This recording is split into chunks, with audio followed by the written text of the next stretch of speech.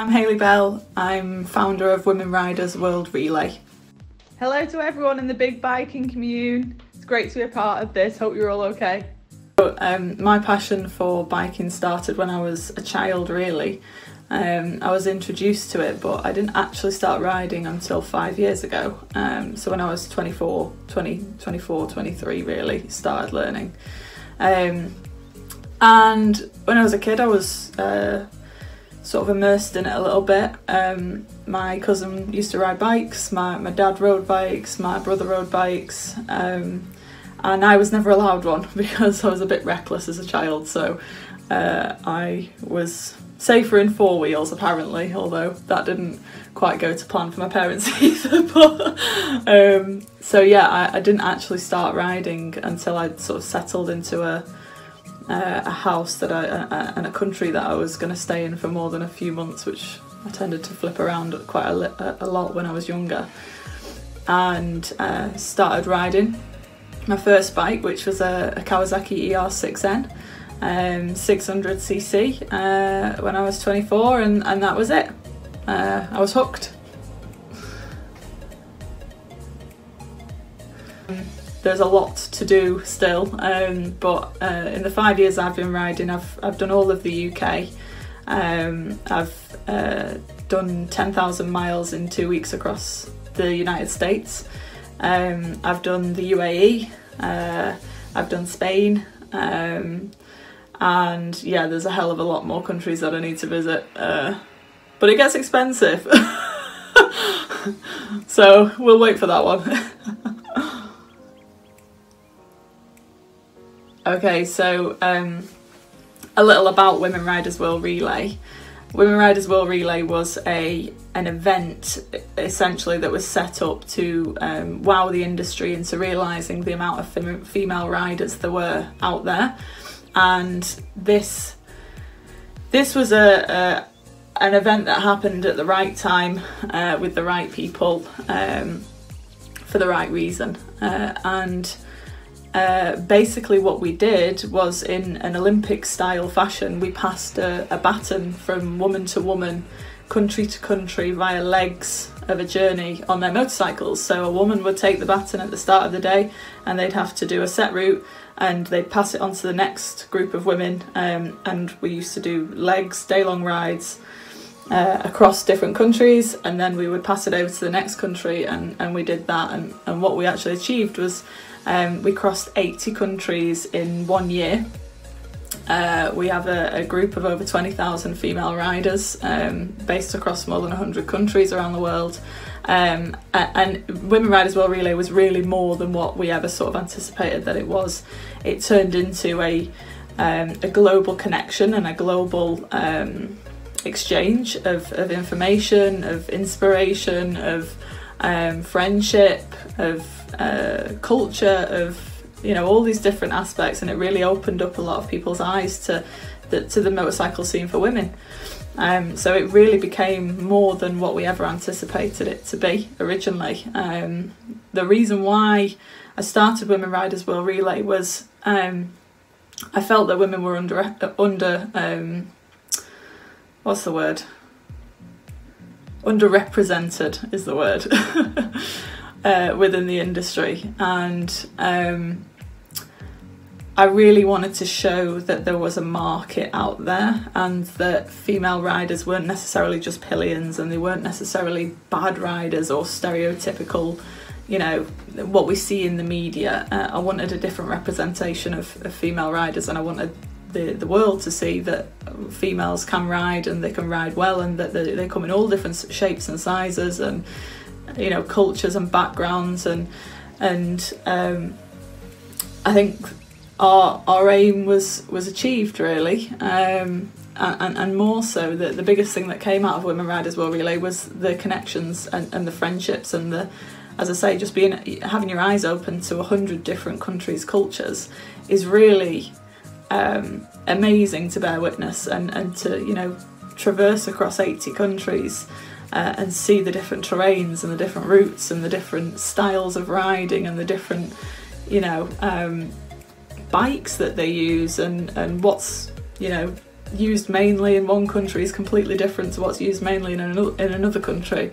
So it really did become a completely new entity, and the passion and the glue that really held us all together was this motivation to show the world women can ride.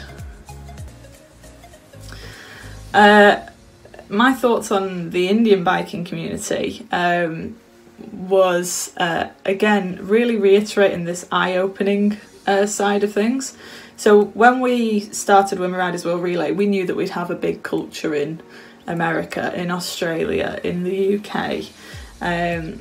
Two of the countries that really shocked us, and it was like a wave had just hit when word of mouth caught in India and in South Africa. These people just came flooding in, and it was like one day I started getting a few dribs of women coming through from India into the group, and by the end of the day there was thousands of them. The word of mouth and the sort of sense of community that shone through from the Indian biking community, it was amazing to sort of see. And I was sat behind my desk sort of watching the group numbers coming through, and all these female bikers from India were just flying through. So it like the sense of community and the sort of sharing of the word, and you can just tell that it's a very close community in India, and it was really brilliant to see, and to see all the different bikes as well, like the Royal Enfields and everything. It was fantastic to sort of bear witness to that. I'm yet to ride in India, so I can't comment too much on it. I'd love to make a trip out there and you know, witness the beautiful landscapes that I witnessed from a computer screen watching the videos back from the Indian legs of WRWR. You know, the culture and the people in India that I've shared connections with is beautiful. So it is some place that I would love to go and visit one day, definitely, and ride through. A message to women seeking biker opportunities. It depends what opportunities you're seeking, really, but if you've got a passion for something, and it's all you ever think about, and I know a lot of bikers feel the same way, as you know, you work to get out on your bike, you're always wondering when your next ride's going to be, because it's that sense of stress relief and freedom and adventure. And if you've got a passion for something that you try and achieve for just a short limit of time, and the rest of the time you're spent working in a job that you hate or whatever, then just go for it. If you've got an idea that you think that is going to add value to your community and your industry, and something that you feel passionate about, then just go for it. It's, you know, what have you got to lose? We spend our days, you know, sat in offices and working the grind, and yeah, you've got to make the bills and things. But if you take something that you're passionate about, then you will do well in it. So if you're looking for opportunities within the bike industry in a commercial sense, then just go for it. Yeah, just think about what it is, get feedback, because the community's out there and it's got a voice. So make sure you speak with people and get feedback from them, get their opinions, do your market research, and they're all ears. They'll listen. The community, as you know, is very open. So if you're looking for ideas or inspiration, have a look at the different things that people are doing as well. At the minute, there's a lot of female business owners that are setting up motorcycle clothing shops. Basically bore out the same frustrations as what we face as females on a daily basis. Is, you know, if there's no gear out there that we see suitable for us or that we like, then these women are doing something about it, and they're actually setting up their own business, designing stuff that they like, in the hope that, you know, somebody else might like it as well, and that it adds variety to the industry and in the gear section. So yeah, on a commercial sense, think about it, plan it, speak about it, get feedback from it, and go for it. A different sense, I think it's really important for females to feel comfortable and confident in what they're doing on a motorcycle.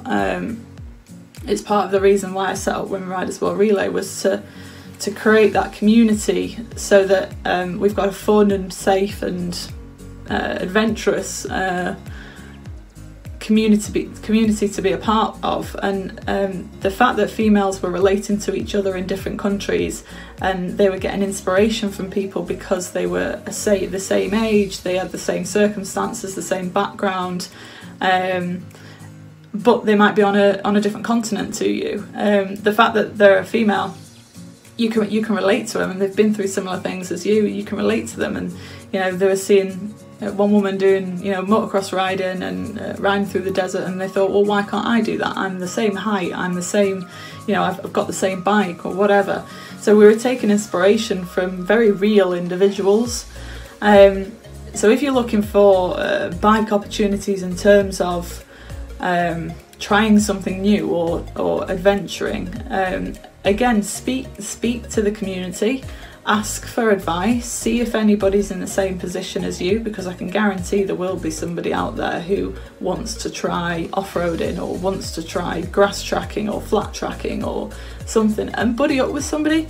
You know, make a new friend and go out there and say, I want to try this. Does anybody else want to try this? All right, and then you've got somebody to do it with you. So it's you're not starting on your own. You've got somebody who can share that experience with you and go through the same process as you. So I'd say just buddy up with somebody and talk about it, and yeah, go out and ride your bike. So the very obvious topic at the minute is the COVID-19 situation. I'm not a medical professional, so I'm not going to comment on anything like that. But all I'd say is just be kind to people. If you've got, you know, friends or whatever that you haven't heard from in a while, they might be suffering. So give them a call. And likewise, if you've got, you know, yourself, if you yourself, like I have, struggled with being in isolation and coping with that dramatic change in your lifestyle, the only way that I've sort of kept going with it is just keep busy. Like, just keep finding, whether it's cleaning the house or tinkering with your bike. I mean, I'm very fortunate that I had a couple of projects on my motorcycle to do during lockdown, and I've joked with my partner about, if I didn't have them, I would have gone doolally through it. But you know, I'm almost tempted now to break something just so that I can fix it, so I have something else to do. So yeah, just keep busy and keep that, you know, community together, and just be kind to people. Just you know, offer a helping hand, and I can guarantee that you'll get satisfaction from that as well. If you reach out to somebody that you think is struggling or in need of a chat. Yeah, you know, you're going to take something from that as well. So it's a win-win situation, really. Keep your friends close, and yeah, we will come out at the end of it. We're starting to see some improvements now, so you know, who knows? Biking tours could be open this time next year.